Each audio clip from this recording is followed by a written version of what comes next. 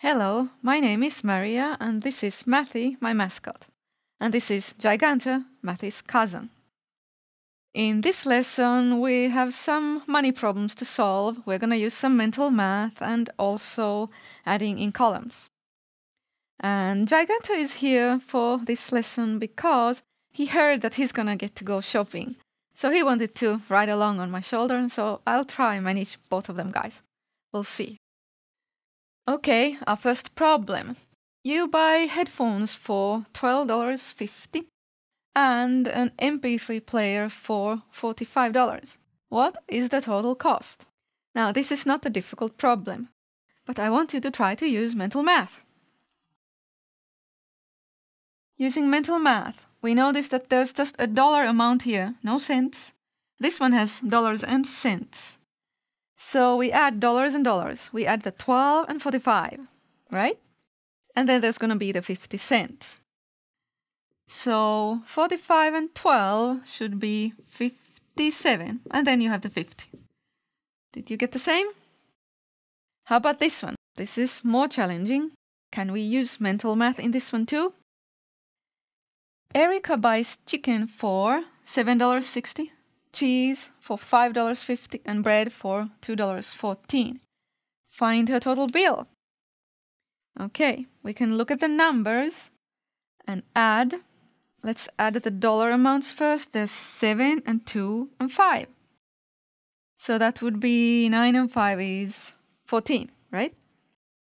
$14. But then when you look at the cents, 50 and 60, it goes over 100 cents. So there's going to be one more dollar coming from all those cent amounts.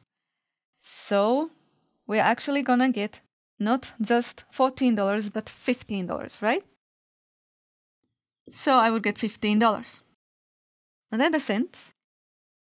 60 plus 50 is 110. So I will get 10 cents because the 100 cents went to make the dollar. 10 cents and 14 cents. So 24 cents.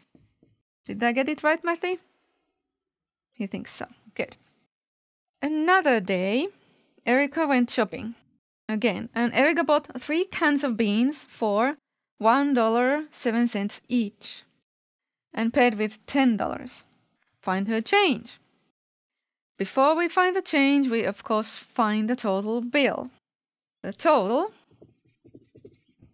there's 3 cans of beans. So we go 3 times this amount, right? You can multiply 3 times 1. And then you can multiply 3 times 7. So we should get $3, right?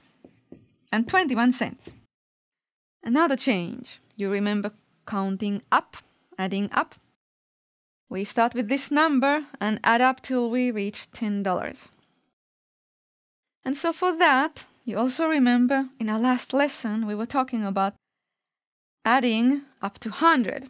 So 21 and what number you add to get 100 cents. And you think of 1 plus what makes 10, 2 plus what makes 9.